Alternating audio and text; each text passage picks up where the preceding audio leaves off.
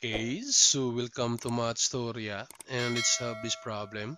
So find the equation of parabola given the vertex and the focus. So first, we need to graph this parabola. So in a plane, this one is positive x,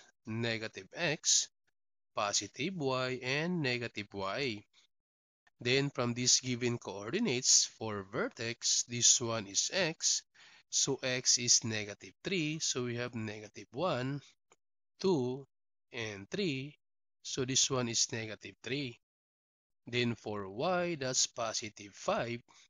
So positive 1, 2, 3, 4, 5. So this is now the point of the vertex. Then for the focus, so x is positive 2. So positive 1, positive 2, and y is positive 5. So this is now the point of the focus.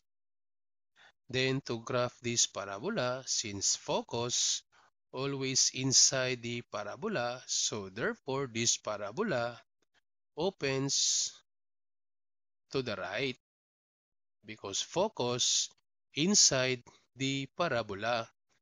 Since opens to the right, so therefore the standard equation, that's y squared and positive 4p. So we have now the quantity of y minus k to the power 2 equals 4p times x minus h. Then to solve for h and k, since vertex is h and k, so therefore h, that's negative 3, and k, that's positive 5. Then to solve for p, so p is the distance from vertex to focus. So the distance from vertex to focus, so we're going to use the counting method. And in counting, you start counting on the next point. So from this point, you start counting on the next point. So we have 1, 2, 3, 4, 5. So therefore, P is equal to 5. Then to write now the standard equation, so we have y minus k is positive 5, then to the power 2 equals 4 times p, and p is 5 times x minus h, and h is negative 3. Then to simplify, so we have y minus 5 to the power 2 equals this 4 times 5, this one is 20 times x, and double negative, that's positive 3. So this is now the standard equation of this parabola.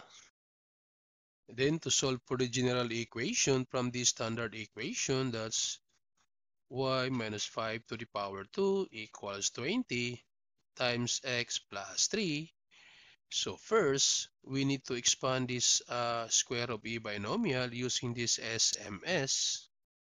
So s, the square of the first term, so the square of y, that's y squared. Then m, that's multiplication, so 2 times negative 5, that's negative 10 times y, negative 10y. Then the last s, the square of the second term, so the square of 5, that's positive 25. Then equals, so distribute, this one is 20x, then 20 times 3, that's positive 60. Then equate this equation to 0, so transpose everything to the left side. So we have y squared minus 10y. Then transpose this positive 20x becomes negative 20x. Then plus 25. Then transpose this positive 60 becomes negative 60. Then equals 0. Then combine like terms, so we have y squared minus 10y minus 20x, and this positive 25 minus 60, that's negative 35, then equals 0. So this is now the general equation of this parabola.